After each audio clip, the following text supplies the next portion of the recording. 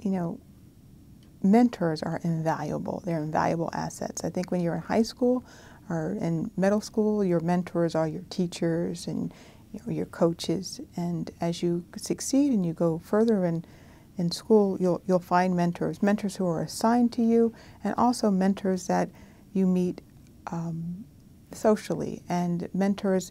You can have multiple mentors. Don't just limit yourself to having one mentor. Have multiple mentors, one for your academic, for your personal.